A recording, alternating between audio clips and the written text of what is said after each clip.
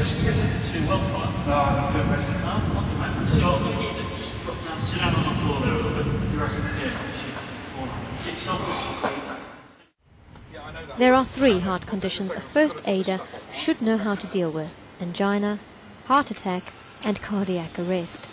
Angina is a condition in which the heart muscle fails to get enough blood and therefore oxygen. The chest pain associated with angina usually occurs during a period of overexertion.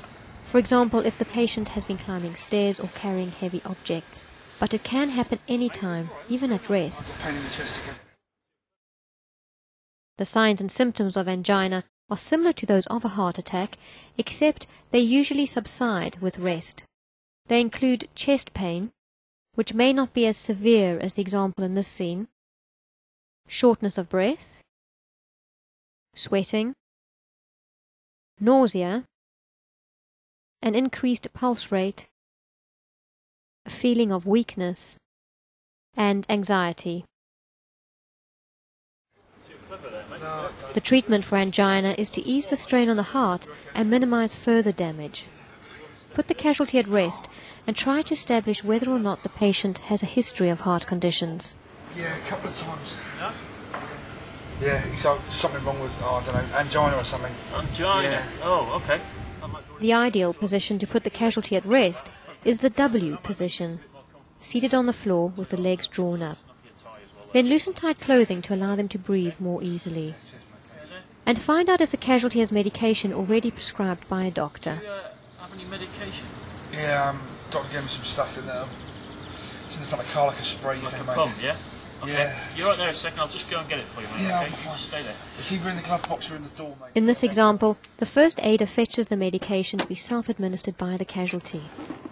He also grabs a jacket to keep the casualty warm and to protect him from the elements. I'll tell you what, mate, put this jacket around your shoulders while I it's chilly out there. Cheers, fella. There you go. You're not using Help the casualty to administer the medication that may come in a spray or tablet form. We'll wait a few minutes just to see how that works, okay? You should expect relief from the angina signs and symptoms within 3 to 5 minutes.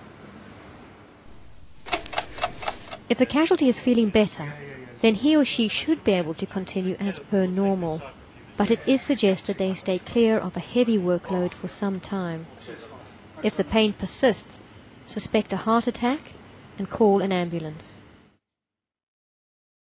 A heart attack occurs when a portion of the heart muscle is deprived of oxygen and dies. It's more serious than angina and could lead to cardiac arrest. Hey mate, you doing alright there? I've got pains in my chest again. Looking too well, fella. No, I don't feel good. No? The chest pain experienced during a heart attack can be described as a crushing, vice-like pain in the center of the chest. It may radiate to the jaw and arms. Alternatively, the casualty may experience a mild cramping sensation or abdominal pain. Other signs and symptoms of a heart attack include ashen, clammy skin, a rapid pulse that may also be irregular, shortness of breath, feeling faint or close to collapse, nausea and or vomiting, and an impending sense of doom. Approach the casualty as before and put them at ease by resting them in the W position. Also, loosen any tight clothing. If the casualty has medication, help them to administer it. And above all, call 999 to alert the emergency services. I've got a gentleman here who's suffering. Don't hesitate to call an ambulance. Every second counts when dealing with a heart attack victim. And be prepared to carry out basic life support if the casualty stops breathing normally and goes into a condition known as cardiac arrest. If the casualty stops breathing normally, seek urgent medical help and begin basic life support. Please refer to an earlier chapter for information on basic life support procedures.